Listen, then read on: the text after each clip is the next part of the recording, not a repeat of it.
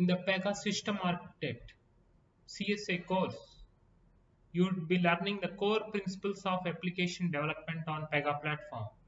Business users and development team uses these principles to build applications faster and more accurately for maximum business value.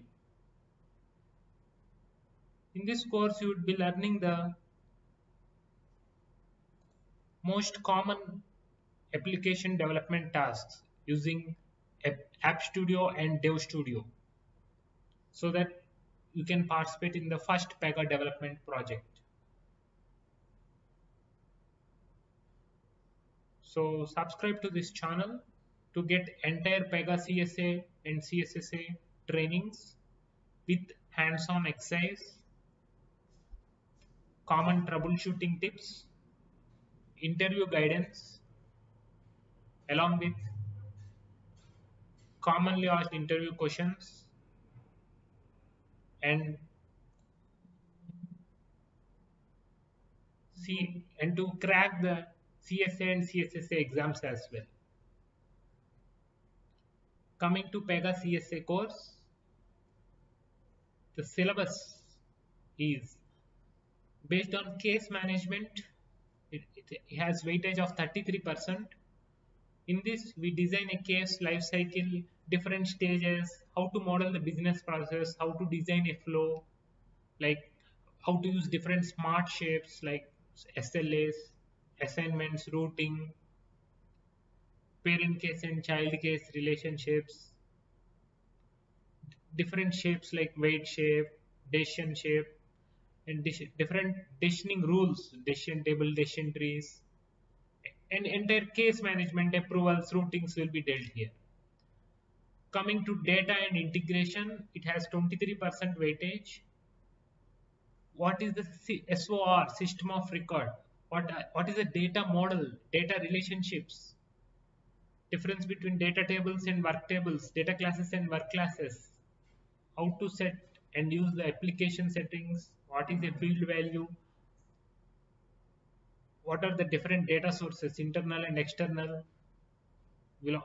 and integrations will be dealt here.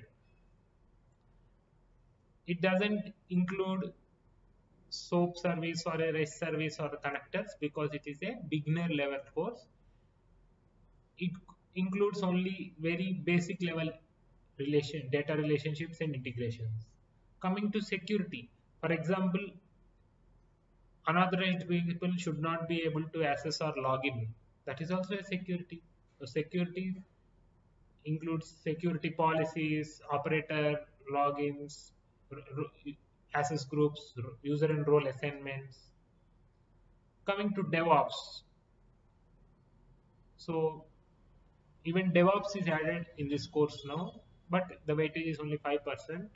How to record a unit test case, create and execute scenario-based test cases, identify best practices for configuring unit tests are covered in this. Coming to UI rules, that is flows, flow actions, sections or views, dynamic layouts, how to show different UI forms, how to localize application content, accessibility, how to change inline double to inline triple, or all those things, UI related rules, harness rules are covered in this. Coming to application development, like for example, you will have an epic that will be divided into various user stories, like details about rules, rule sets, classes, inheritance, how to debug application errors, so common debugging tools are covered here. Coming to reporting, like reporting, we need some reports, we need to extract some data from the tables. So for example, report definitions, how to get meaningful insights, charts are discussed here. Coming to mobility, configure mobile app channels, Pega mobile introduction and basics are covered in this.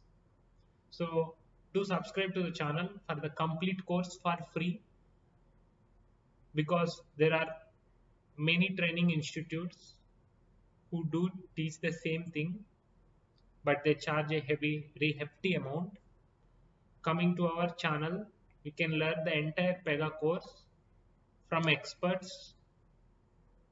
They have various level of technical expertise, and they bring in around 5 to 10 years of Pega application development, and even they have CSA certified team. So do stay tuned to learn Pega. Thank you.